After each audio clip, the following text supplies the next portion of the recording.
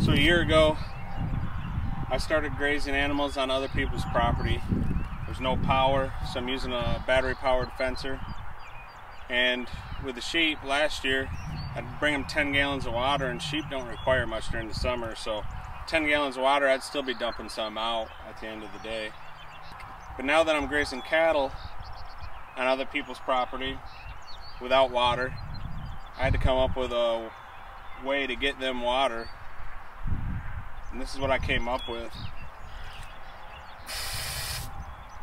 Good pressure. I got a water spigot right here outside of the trailer that I can hook my hose up to quick. Quick connect, so you back right up. Put your hose on. Turn it on, and there you go, you're pumping water. Let me show you what's inside to make this thing go. So inside here, it's pretty simple. I got an IBC tote. It's food grade. Got that filled with water. The water goes through a little filter into this little pump bladder tank that I got off Amazon. It's 200 bucks. I'm not sure how long it's going to last, but it's got a built-in pressure switch, so it shuts off after it builds pressure. We got that hooked up to a deep cell marina battery. I put a faucet right here on the outside, so that way I didn't have to open the door and mess with this to unhook it, take it home, and fill it full of water. This thing is working wonders for me. Don't have to haul water, you don't have to worry about water. I can fill this up, and I'm not sure how long it's going to last me, you know, once we get in the middle of the summer. But you got a few days there, which is nice. So let me go show you what kind of tank we got at the end of this hose. I use this at home and out on all my temporary pastures.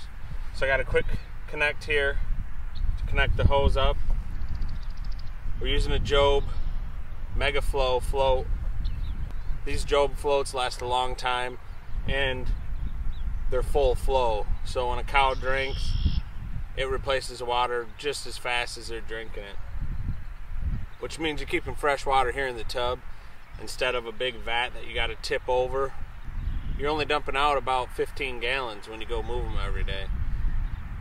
So you're not wasting as much water. Disconnect it there. Dump it out. Move it to the next spot.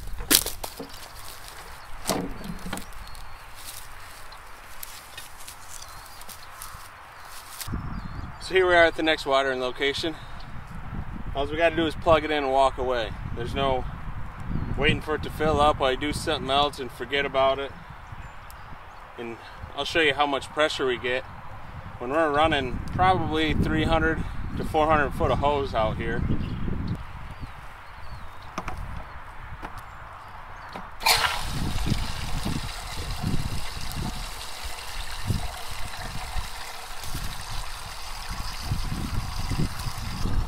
Just like that, cows have nice fresh water, no worries.